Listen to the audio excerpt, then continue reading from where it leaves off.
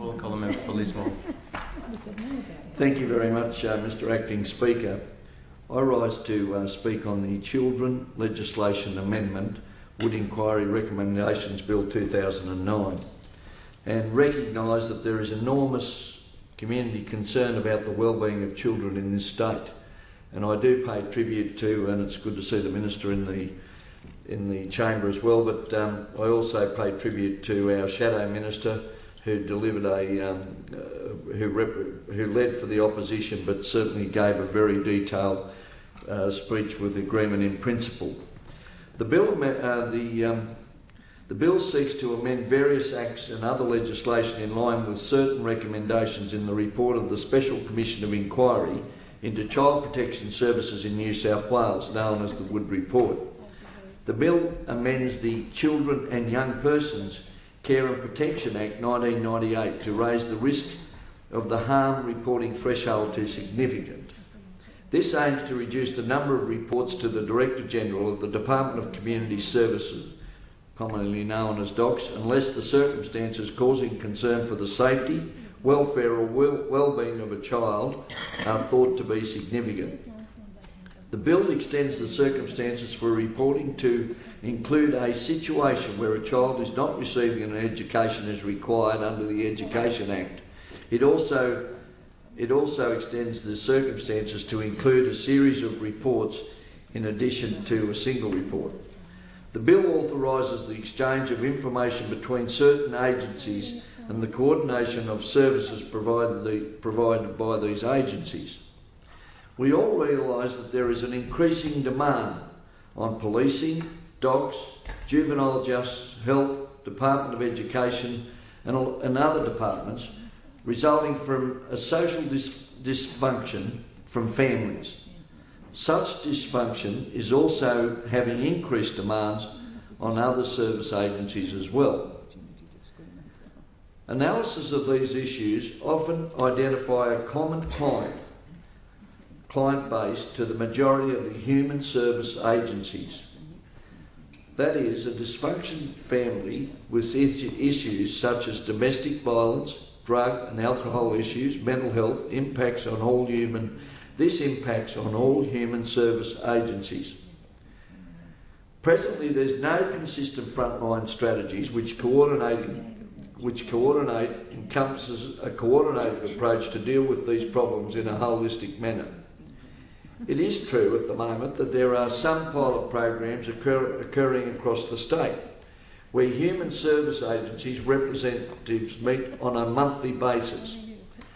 There has been some successes in these pilot programs, and I must pay tribute to the Superintendent of the Richmond Area Command, Superintendent Bruce Lyons, who has been a driving force in trying to pull these agencies together within the Richmond Area Command. He's been a great supporter of this because you can often appreciate that an agency has a problem with a family through the week. Friday night, they go home, and then there's a problem brought to the attention of the police that night by neighbours. And then when they find out, when the agencies get together over the weekend, it's been an ongoing problem all week. And where it could have been probably, with agencies working together, it could have been nipped in the bud on day one. And that is, and I pay tribute to the people involved in the program at home, but Inspector Bruce Lyons, he's certainly been a driving force and believes that this should be a program used right across the state. The cost of each agency going down their own way is placing increasing pressure on agency budgets, and but the main problem that's been experienced, and hopefully this bill is going to fix it up, is the privacy restrictions that still exist between key agencies which continue to inhibit flow of information and intelligence between agencies, which restricts the opportunity to work effectively together. And I would hope that this bill, and maybe the Minister might answer that, my concern in that regard. We need to implement a social justice team at a district level which will comprise of representatives from each of the human service government agencies who can work together from the one office as a team day in, day out.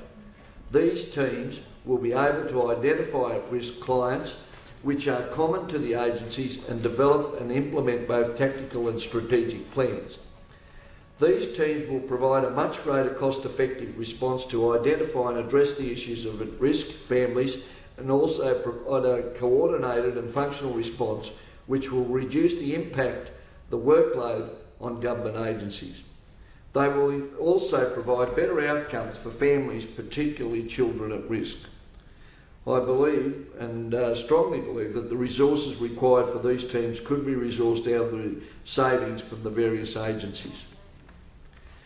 As I mentioned earlier, that our Shadow Minister, a member for Goulburn, Prue Goward, made a very comprehensive speech, and I just want to go back to a couple of comments that she did make in relation to the observations she made about the work of NGOs and the opposition's concerns about the great partnerships might never eventuate unless there is a capacity building in the NGOs and within DOCS. I am certain that the culture of DOCS needs to be changed to fit in with this brave new world, and I am sure that that will not be easy. DOCS will spend ever-increasing time managing contracts, and that too demands capacity building. The NGOs in my electorate do a tremendous job, and I don't think there's one of them that hasn't corresponded to me on with their concerns in relation to the changes. And they are really the unsung heroes for everything from family relationships and domestic violence, and each and every member in this chamber would realise the work that they do within all the within their electorates and the community. I'm not sure how the government will ensure that these smaller and extremely valuable NGOs, which are scattered throughout the electorate and throughout the state, will make sure that they remain viable when faced with the additional pressure to be placed on them, and we must make sure that they certainly continue to do, are in a position to continue to do their work.